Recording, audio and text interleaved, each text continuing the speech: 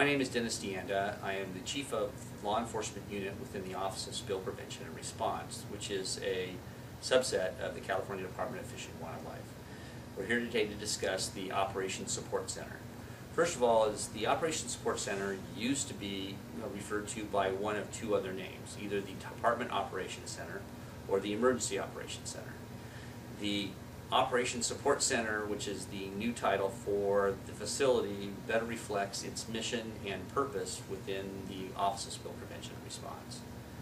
The office is located at 1700 K Street, Suite 250 on the second floor in Sacramento, and it's a rather large room where employees within the Office of Spill Prevention and Response will gather to provide support to a spill or incident command somewhere in the state.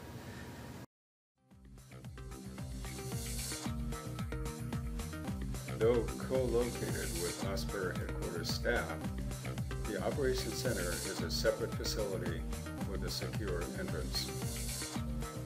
The Operations Center is a large room with stations of the various emergency response functional roles arranged in a circle around the Operations Center chief in the middle. When the Operations Center is activated for a drill or an incident, pre-trained staff members move from their desks to assigned locations in the Operations Center. The Operations Support Center houses all of the general functions an incident command would normally hold, with the exception of the fact is they make absolutely no decisions with regard to the incident. So in the Operations Support Center you would have a operations chief or deputy operations chief. You would have a person responsible for liaison, a public information officer, planning officers, legal, as well as finance. So all of these people would act in support of an incident somewhere in the state where we would already have a state on-scene coordinator working with more than likely a federal on-scene coordinator at a spill or other event where OSPR would be partaking in the activities. The Operations Support Center has several functions, and the primary function is to act in support of the incident command and incident commander at whatever spill we would be at. In addition to that, the Operations Support Center will maintain communication with the governor's office and will maintain liaison with the federal, state, and local governmental partners in a response, as well as NGOs. The Operations Support Center does not make decisions for the operation in the field. That is solely the responsibility of the incident commander. In addition to that, the Operations Support Center will maintain documentation of all decisions and activities that occur. They will also maintain reports and actually develop reports and provide communication outside of the Office of Spill Prevention and Response to the director as well as to other agencies. The Operations Support Center will only be opened as long as it's needed, and its hours of operation, generally speaking, are at the request of the incident commander on the incident for which we are supporting it. Generally, the Operations Support Center will be closed down during late hours because it normally will mimic whatever response activities occur in the field. The Operations Support Center will actually be staffed based on the type of incident that occurs. And in the last several months, the Office of Spill Prevention and Response has been drilling to open this center more frequently. So during a spill of any significance where we believe that support to an incident command is needed, we will open the Operations Support Center immediately. How that happens is going to be a little bit different depending on the situations that we would actually operate in, but generally speaking, most branch chiefs within the Office of Spill Prevention and Response are on a rotational schedule to be available to open the center and make notification to the rest of OSPR that the center is open, and to establish assignments to get people into the center. Generally speaking, the operations duty officer will be integral in dealing with making notification and notifying those people responsible for opening the operations center. So generally speaking, during normal hours, the notification will normally be established through the spill desk. Spill desk will notify either myself or one of the other branch chiefs within the office, and we will initiate the operations support center opening at that time. After hours, it'll be a little different. The operations duty officer will generally make notification to the incident commander and to the branch chief who has the rotation to be available to open the op center during off hours. And then they will work together in concert to get out the information to the rest of the Office of Spill Prevention Response, either through Twitter or through an emergency broadcast or the EBS, which we have established with all of our smartphones. In the establishment of a greater use of the Operations Support Center, the Drills and Exercises Unit within the Office of Spill Prevention Response has actually published a Operations Support Center job aid that is available on the department server and can be used to help anyone who is going to be operating within the Operations Support Center with their specific role. It has a checklist.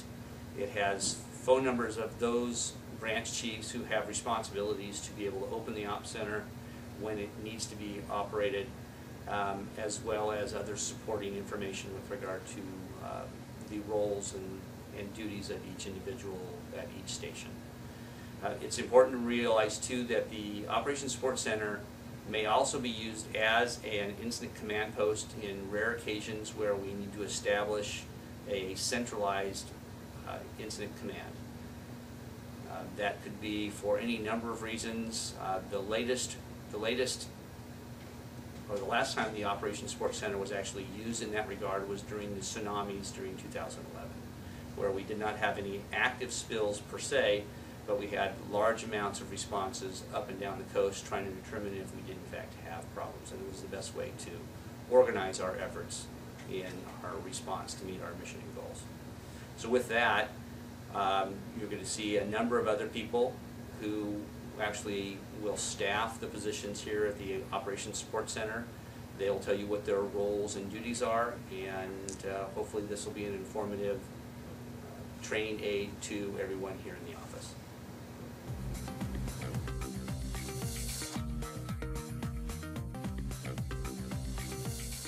I'm Alexia Ortalik, and I am one of the Public Information Officers for the Office of Spill Prevention and Response. During an emergency under the State Oil Spill Contingency Plan, I would come into the Emergency Operations Center as an initial information officer. An initial information officer provides support to the PIOs who are deploying, running to the field and taking care of getting a joint information center set up and gathering initial information. During that time between arriving on scene and their travel, we provide the support to media who are calling. We initiate the oil spill response websites. We have Cal Spill Watch, we have Cal Spill Watch Facebook, and the Twitter page. We would initiate the first tweets.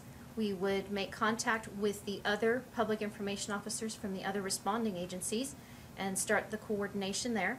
We also are the point of contact for the resource agency press secretary if they have questions or want to provide us information. We continue to monitor social media, regular media, and any of the blogs and Twitter feeds out there and provide that information to the information officers on scene.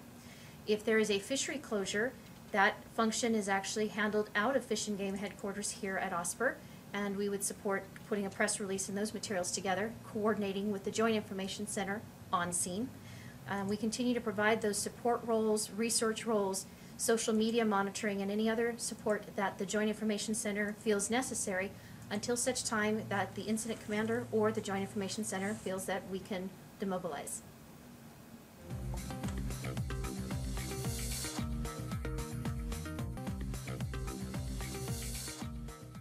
Hi, I'm Joy Lavin-Jones, and I'm one of the people that would be performing the role of Operations Center Liaison Officer. And the primary job is to support the Command Post Liaison Officer. Their job is a primary point of contact and conduit of information between the response and government agencies. So they're getting requests from the response to make contacts, to get information, but they're also getting requests from government agencies for information as well. So it can be a very busy job at the command post. It can be very hectic. So my job here is to alleviate some of that, to try and make some of those contacts, to try and get the information out. That's one of the jobs. Another important job here is we develop a group-wise list of contacts of agency representatives at the local, state, and federal levels, and this includes state and federal legislators. So we put together the list, we send out initial notification of the spill, and then we also send periodic updates, and this isn't to replace press releases or the Cal Spill website. We try and complement that. So we provide information in a little different format that's more meaningful perhaps, a little more detailed to government agencies. As an example, a lot of them are involved in the area contingency planning process, so we might provide information about ACP sites and strategies and that kind of thing. I think another important thing is we provide them a point of contact here. There's always a phone number and an email address so they can contact a real live person. So again, they're not having to go to the command post and get that information. And I think that's it. That's the primary role: support the command post liaison and generate updates to local government, state, local, federal government agencies, just to keep them informed. If they're getting information, then if their questions are being answered, then the focus isn't on what are you keeping from us, the focus is on the response, and that's where it should be. So that's my primary job. Thank you.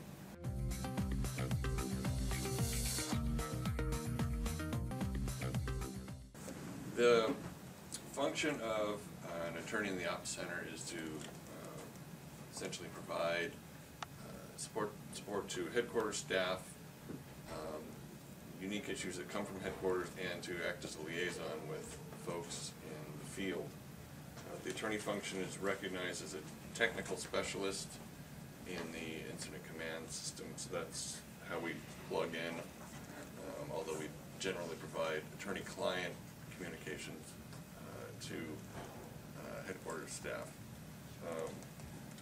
The government code, the Lemperkeen Sea-Strand Act that OSPR operates under, and the pollution provisions of the Fish and Game Code provide some unique issues that make it important for an attorney to monitor and handle. Probably an attorney will roll to the command post.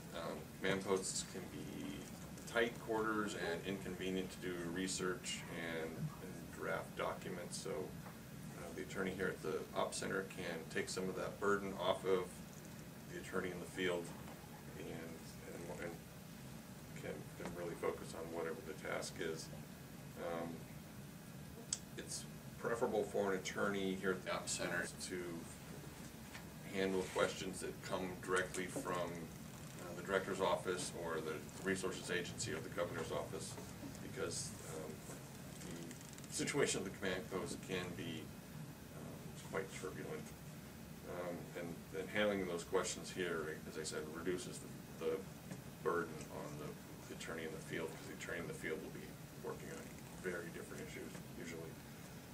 So some of the issues that might come up are determination of who the RP is and what the jurisdiction is, funding of cleanup, fisheries closures, issuing cleanup orders, handling third-party claims, liaisoning with the responsible party attorney if there is one, coordinating with local prosecutors if they're involved,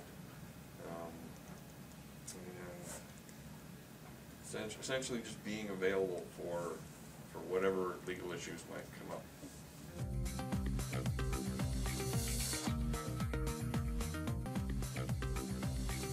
My name is Randy Imai. I work for the scientific branch and environmental program manager for the response support unit. I typically staff the planning station here behind me. Our typical duties is, again, reiterate, is that we support the activities before the incident command post has been established, so we support the field staff while we're here. We have a number of different tasks and responsibilities that we provide the field staff, one of which is the admin support. So we support our documentation unit by providing availability of staff, availability of the different functions that can support the scientific unit out in the field. We also try to initiate some of the more arduous tasks that happen, such as establishing MOAs. So we make those initial contacts with the different federal, state, and local governments to try to initiate MOAs or try to identify permits that will be needed, and even coordinate with our own department for incidental take permits and also endangered species permits. We also provide scientific support before all of our ESs get on scene, so we try to initiate some of the critical components before a spill occurs, such as the fisheries closure. What we'd like to do is find out, some of the initial information that's gathered during a spill, such as the type of product, the amount of product, how much is in the water, because that determines whether or not we're going to proceed with the fisheries closure. We always want to make sure that we protect our workers, and so we will consult with our health and safety personnel to ensure that a site safety plan is established, at least an initial site safety plan, so that everybody follows the same rules. We also provide and notify our partners at UC Davis, the Oil Wildlife Care Network, because it's easier to ramp them up and put them on alert, than having them start cold. So we want to be able to provide them as much information as we can. The other type of information that we want to start right away is determine whether or not we need to consider dispersant use. So we have our applied response technology person alerted and let them be aware that this may be an issue. And finally, we want to make sure that we support the operations center here in Sacramento. And so we provide displays or GIS displays, maps, update the stat board here regarding weather, environmental conditions that may occur out in the field. And that's what we do here in the planning station.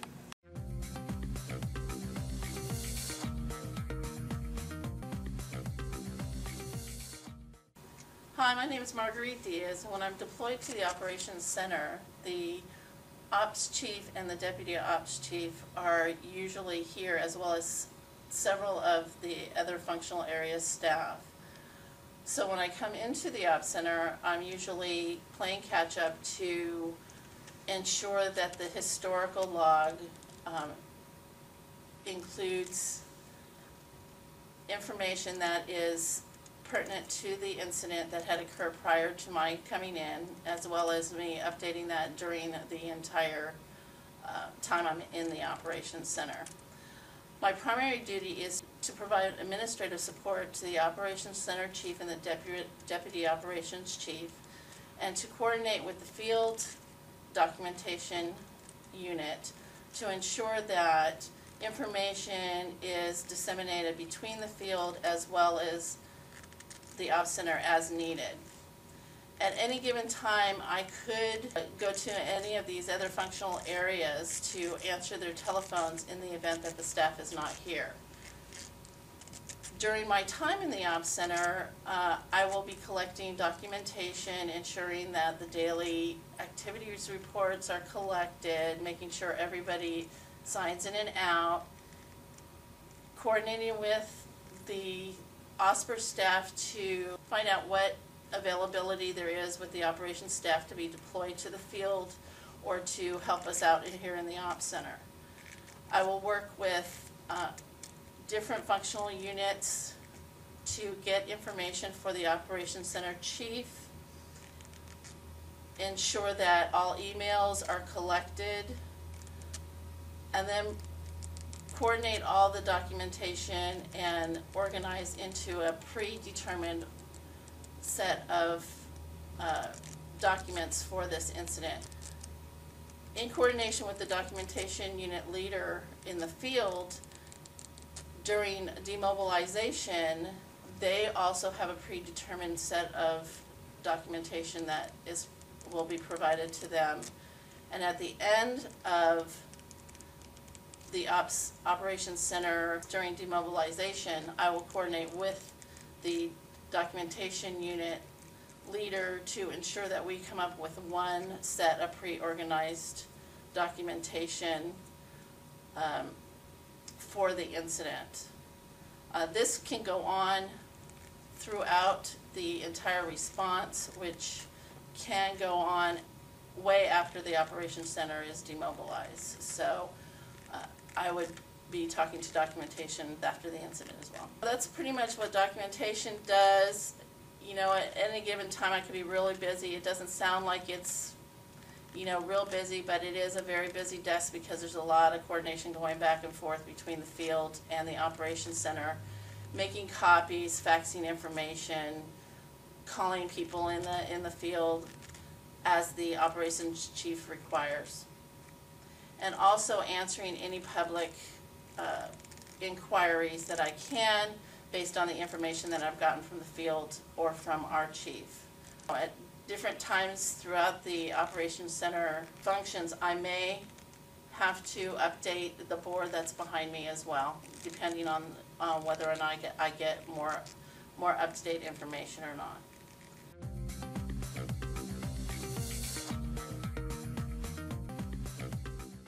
My name is Cassandra White, and I'm one of the people who works in the logistics section. And for logistics, it can be anything from lodging, food, travel, supplies, all sorts of things. And here in the Ops Center, it's that initial time of when the first responders, and so my main function usually at that time is setting up lodging for them. And to do that, we've been using the DFG American Express account, which has been just a vital function because that's one less thing responders have to worry about, which is very important, but it's one less thing they have to worry about, you know, where they're going to sleep. We do that, set up travel, which could be airfare, rental cars, get that together. And sometimes we're asked to locate actual incident command post sites from here. One thing and we incorporate the OSPR IT staff, which plays a key role in getting the computers in our Go kits together. That'll be going out in the field, and also oftentimes they're also deployed at that time in the field. Because under the logistics section, the OSPR command trailer is deployed, and the command trailer has copier machines, fax machines. We can set up our LAN network through there. And also, a lot of times it's used to be transportation for other large equipment and other supplies that we need to get to staff who's already been deployed. And again, OSPR IT plays a key role in setting those functions up. Many times, and in the response, the OSPR command trailer has been used as the incident command post, depending on, sometimes it's a remote location, it's small enough, and it's served as the command post. A lot of times here I coordinate with documentation to make notifications of staff who will be deployed. And the main thing is here, we're capturing everything on a requisition, because that's always a key function, to capture everything on a requisition. Later on, that will be key for finance when they go back and prepare costs for the incident. And we are here in the Ops Center until logistics in the field is fully operating and they feel like they don't need that support anymore.